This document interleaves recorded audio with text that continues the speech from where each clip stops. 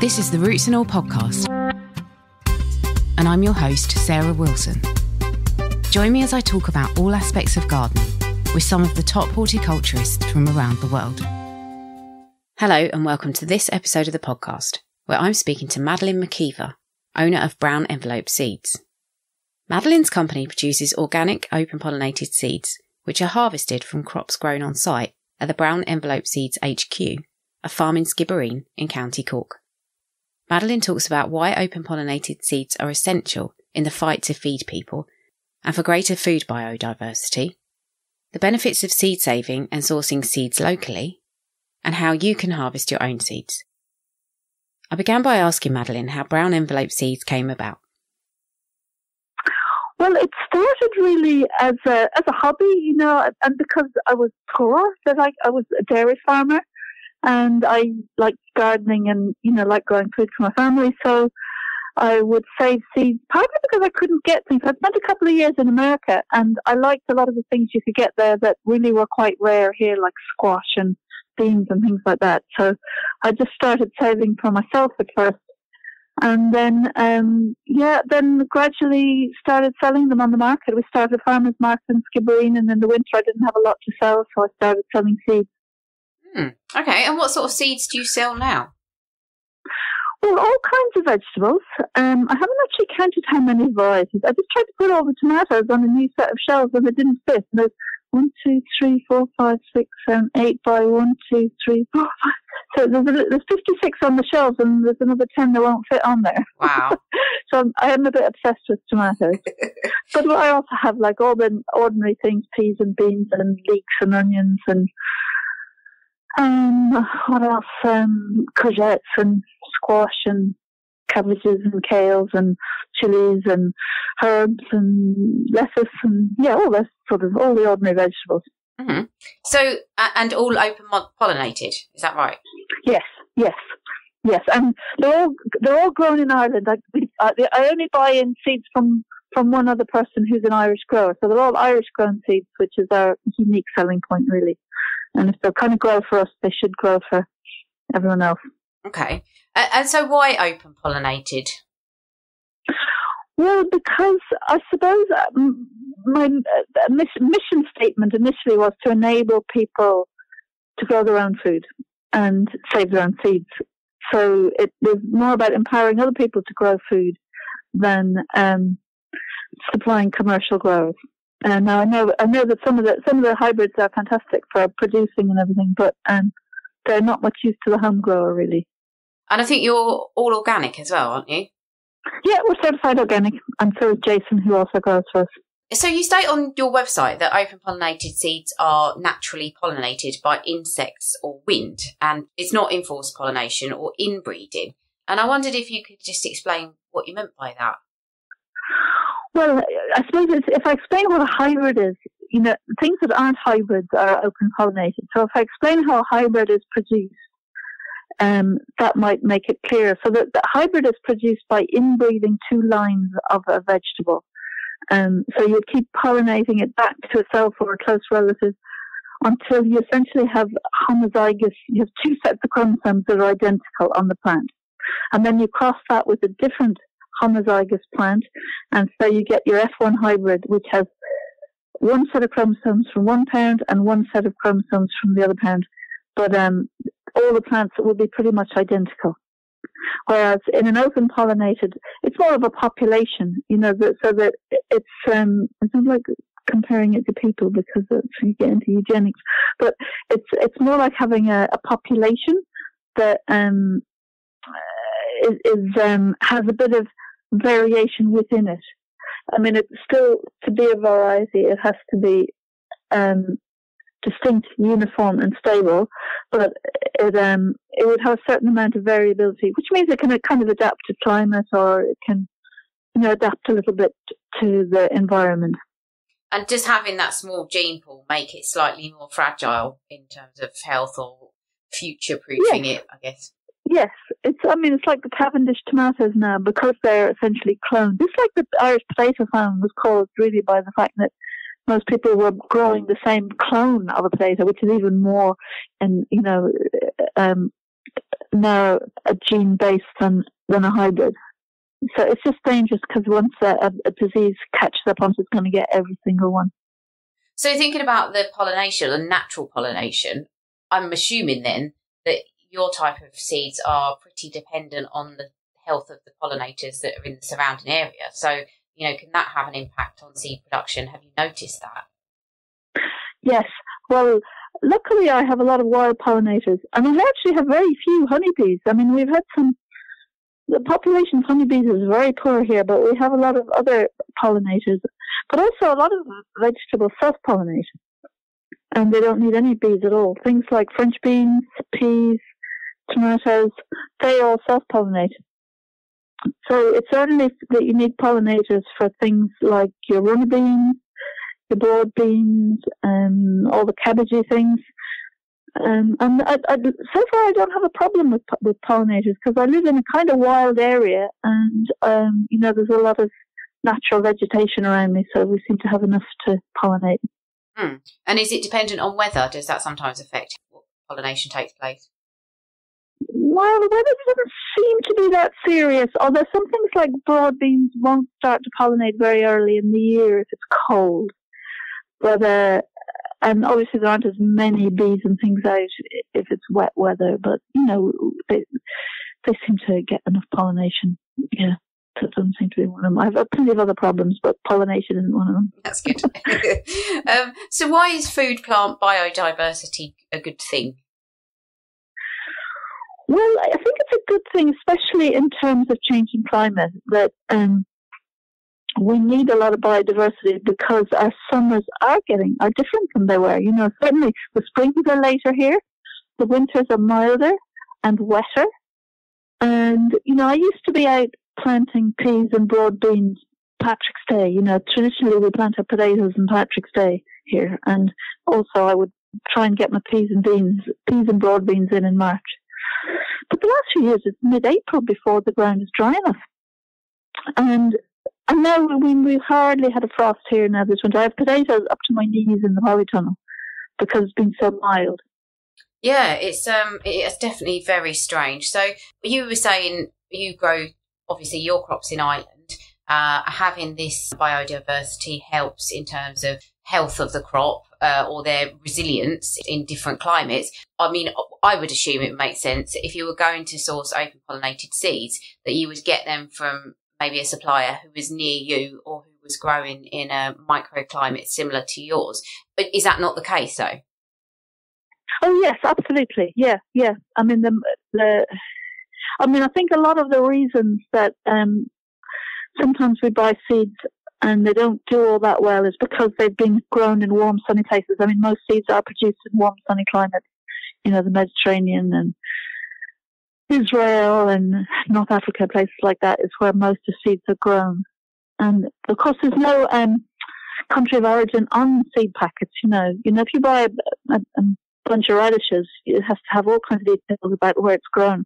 But there's no legislation that says you have to say what country a packet of seeds is produced in. So probably, when you're buying, Mr. So-and-so seeds or whatever, they could be coming from anywhere in the world. And you have no way of knowing where they're from. But they're probably coming from somewhere warmer and sunnier than here. That's really interesting. So you would assume that maybe they had not quite so good germination rate, or does that not get expressed until the actual veg starts growing or forming a vegetable? Is that when you would see the effect of maybe planting something that was harvested in somewhere very warm and then trying to grow it in the UK? When do you notice that kind of manifested? Yeah, I mean, I think it would be a very interesting experiment to take some seeds, something normal like lettuce, and see and germinate it at lower and lower temperatures, selecting only the seeds that grew at low temperature, and I bet it would adapt quite quickly to germination at low temperature.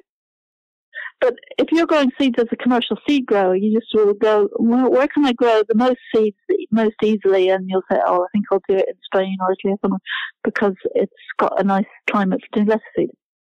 Whereas this is a bit of a rubbish climate for doing lettuce seed.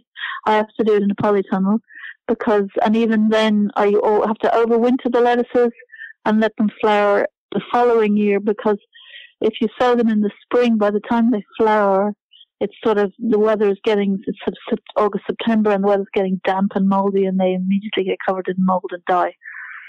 So I think that by growing lettuce here, I will be adapting it to this climate.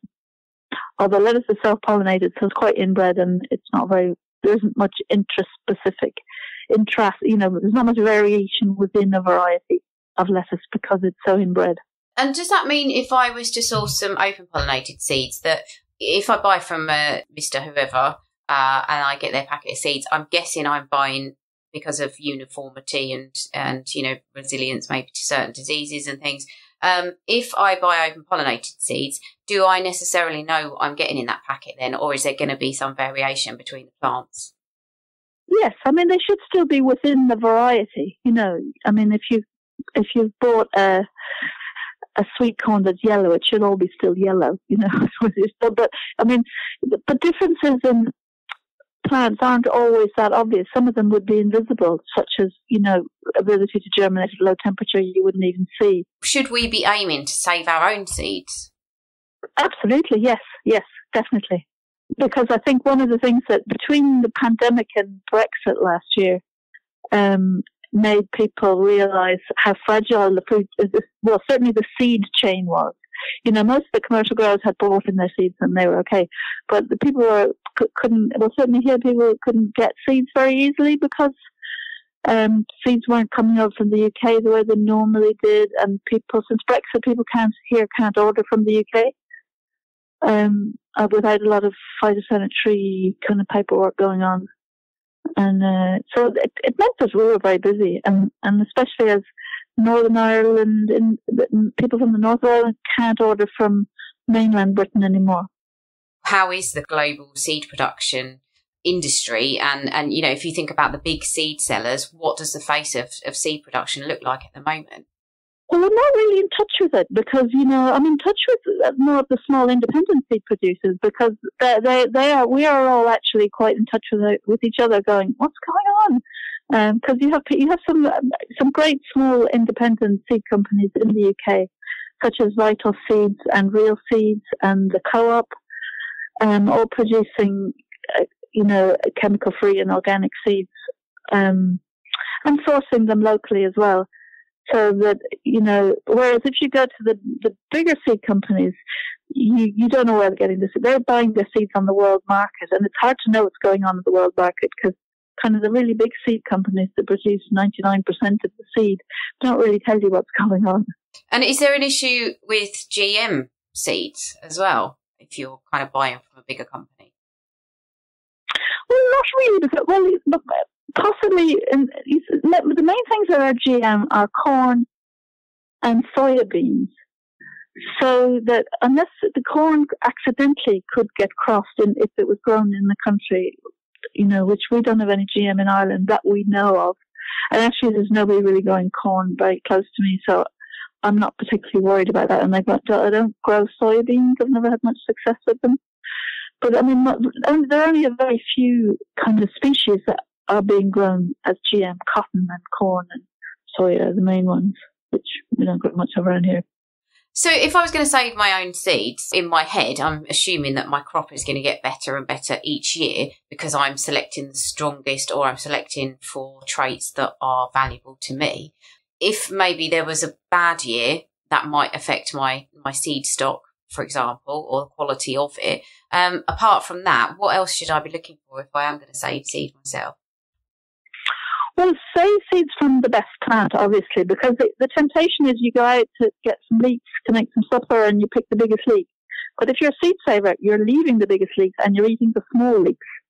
And you don't let anyone else go out and pick the leeks for you because you're always trying to, they get afraid of you soon enough and they don't bother trying. But you're always leaving the good ones, and you get into the habit of it quite quickly, of being more concerned about the seed than tomorrow's dinner. Like I'm buying carrots now rather than dig up the ones I need for seed, so which is fine, I don't care.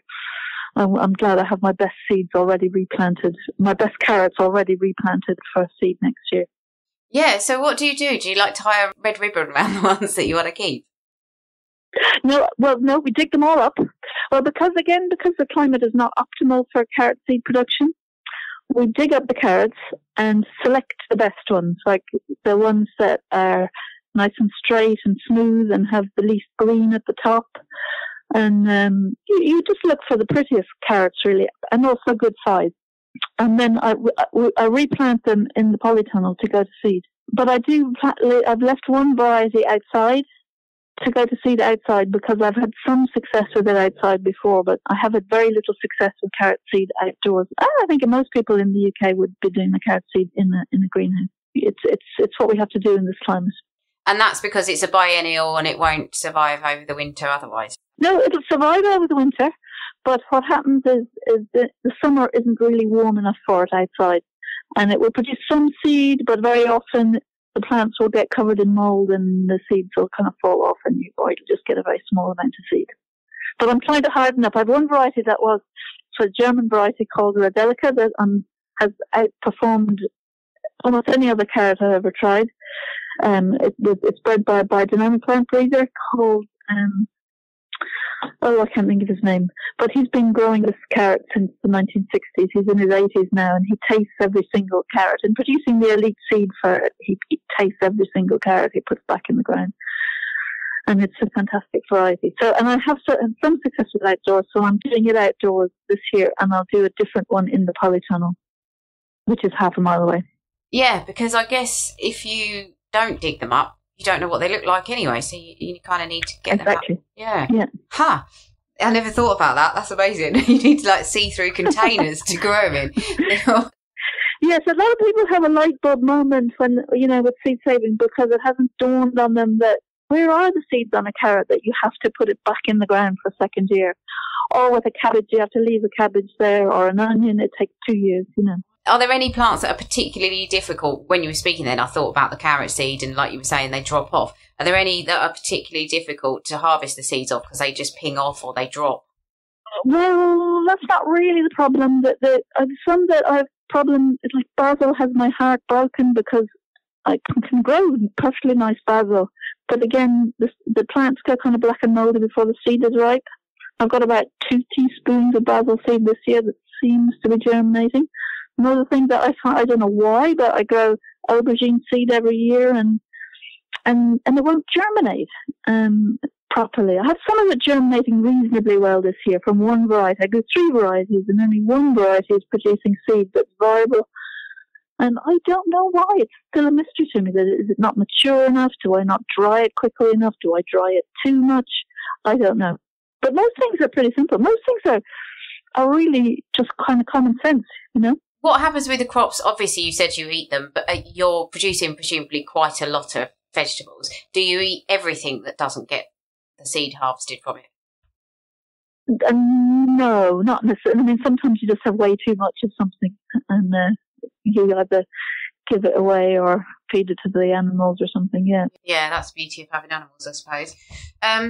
So I was just going to ask you, really, if you were kind of thinking about it. Obviously, basil, I've got the same problem. I grow lovely, especially purple basil in the polytunnel, but by the time the seed's ready, it's got botrytis or it's just looking manky or it's gone soggy. So I do feel your pain. What are some of the easier ones to save seed from if you wanted to?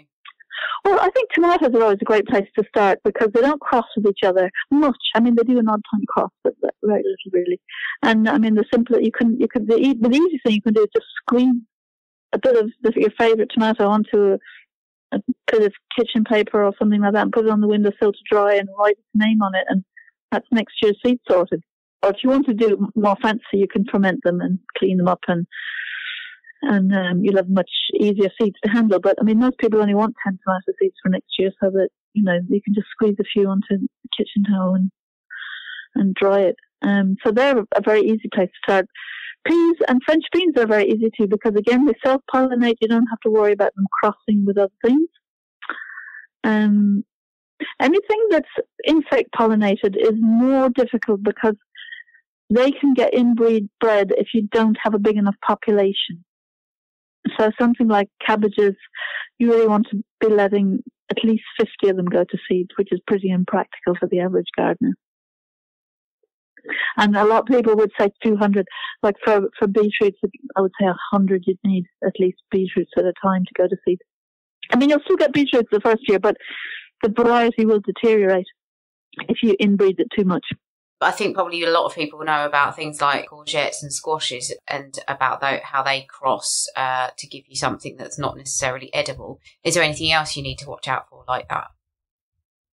Well, you can grow 3 squashes at a time because there's like 3 species. Well, there are more, but there are 3 common species of squashes. You've got your courgette one, which is peepo, but that also includes your Halloween pumpkins and a few other things.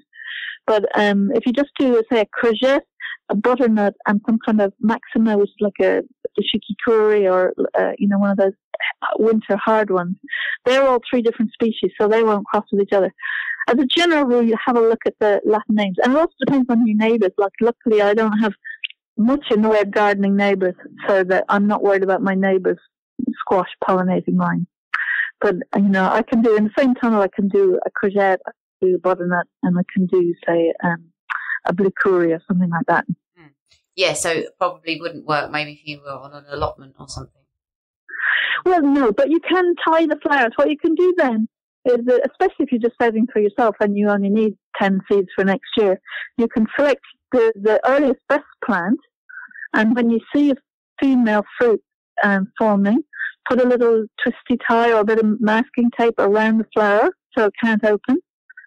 And on the day that it should open, you can find a male flower from a different plant of the same variety, and untie your sticky tape and pollinate it, and then tie it up again and label it, of course, so you know which one it is, and leave it to mature. And then it can't cross with any old squash in the neighbourhood. Cool, that's excellent advice. So is there anything you're particularly excited about growing next year? Have you got anything new out? I'm thinking probably tomatoes. Well, I've loads of tomatoes. What else am I excited? I grew a few lentils this year, and I'll actually probably run out of them very soon. And anything that I'm excited about seems to be running out very fast. But, I mean, really, I think that, people get the best value out of the most ordinary vegetables. For children love peas, and everyone loves a fresh bean. Things like parsnips are easy enough to grow. Beetroot is easy enough to grow. Sometimes people buy too much fancy stuff and it doesn't really grow that well. If you're in a tunnel, you can grow your tomatoes and peppers and aubergines and things.